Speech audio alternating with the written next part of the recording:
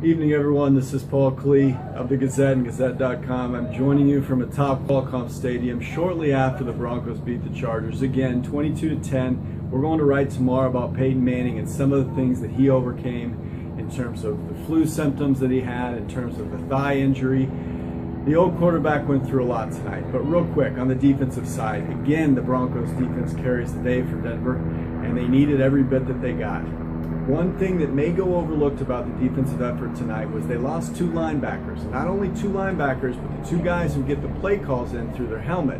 Those are the guys with green dots on their helmet. They lose Brandon Marshall. They lose Danny Trevathan. Chris Harris, the cornerback, said they were having a very hard time getting plays in because they didn't have the guys with the microphones in their helmet.